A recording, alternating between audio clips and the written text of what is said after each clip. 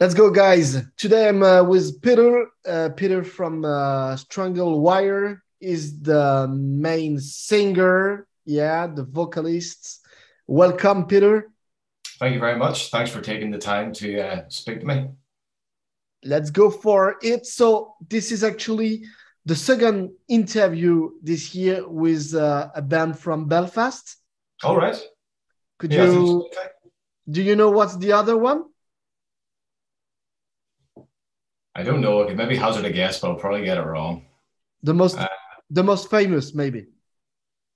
I'm afraid to say that now in case I offend someone. It wasn't the crawling, no. No, it's No. therapy. Therapy. All right. Really famous then.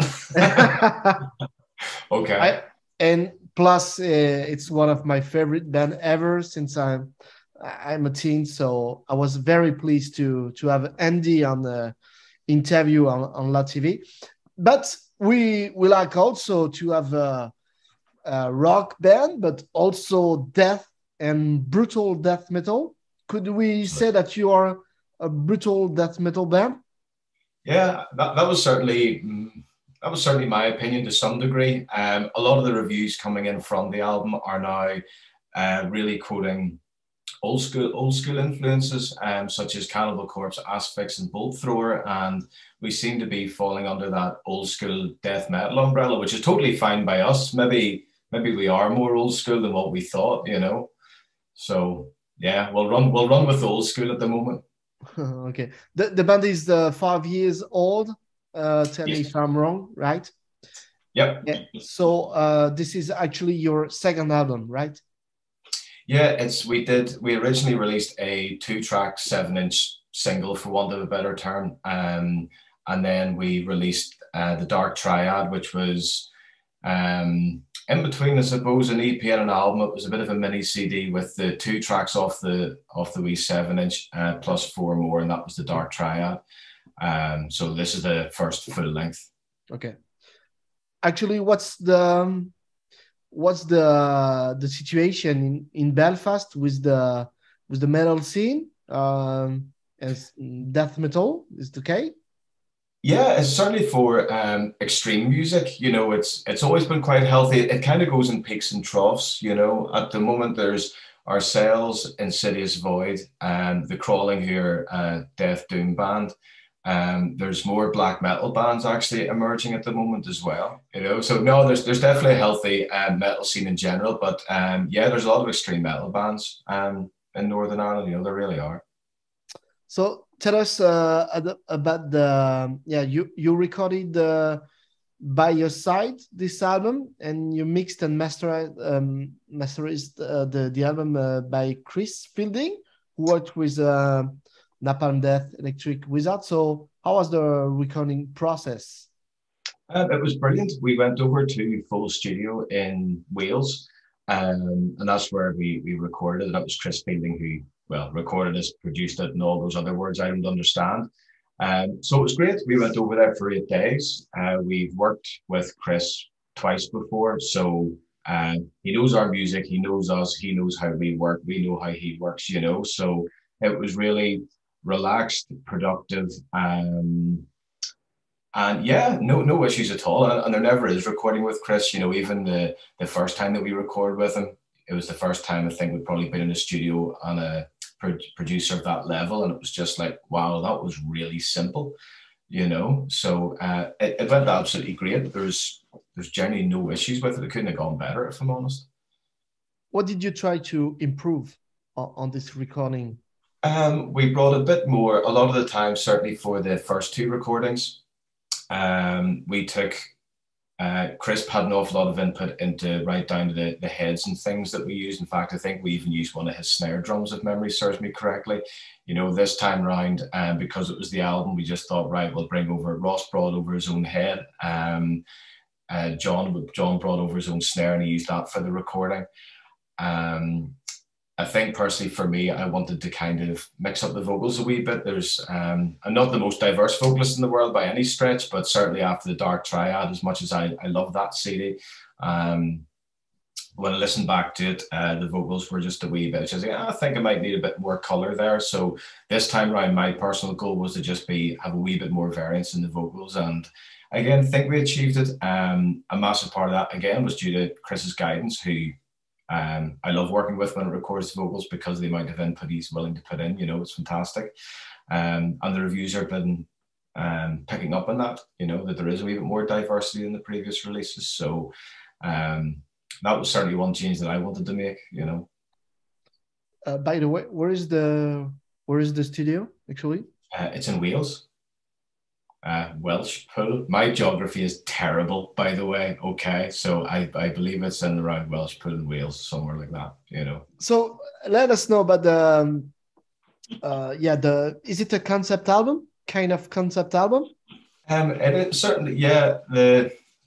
I think for me it was to try to do an album about, without sounding like every single other heavy metal band under the sun, was human suffering, but also more so about how people cope with the suffering, in ways that serve them well in the short term, but not so much the long term, So that's kind of, hopefully that's reflected in the lyrics, just the difficulties that people face and how they cope, and sometimes how people cope can actually make their issues even worse, So it's about the human psychology, right?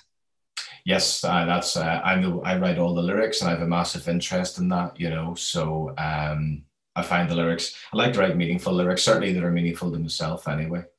So a lot of it's is about the darker psychological side of things, of human experience, I suppose, and again how these difficulties come out in people's coping behaviors. Okay, what did inspire you for those lyrics and the I would say the dark side of the moon? I've always had an interest in psychology, without a doubt. I think it's more even from the lyrics are based on, I suppose, composites as opposed to one person, just the various people that I speak to and I've met and general conversations and friends and family, everything when you talk about the difficulties that people face, and then just observations through other people and things you hear about, again, there's probably quite a bias towards the negative ways of coping, if you know what I mean. Otherwise, it wouldn't be a heavy metal album, it would be happy and stuff. So that would be a main thing. It's just what I hear and see in other people. So what's the program for this album? Will you tour? Have you ever been outside UK for shows? Yeah, and that's certainly the plan anyway. Based in Ireland, it can be quite tricky, especially as a smaller band as well. We've got onto the mainland on a number of occasions, and we're hoping to head back there early next year. We've been to the States, and we did 2 weeks in the States about, I think that was maybe 2018, when to support the Dark Triad. What else did we have? We were over in Madrid on the Decimation Fest too, many moons ago, well, a couple of years ago now.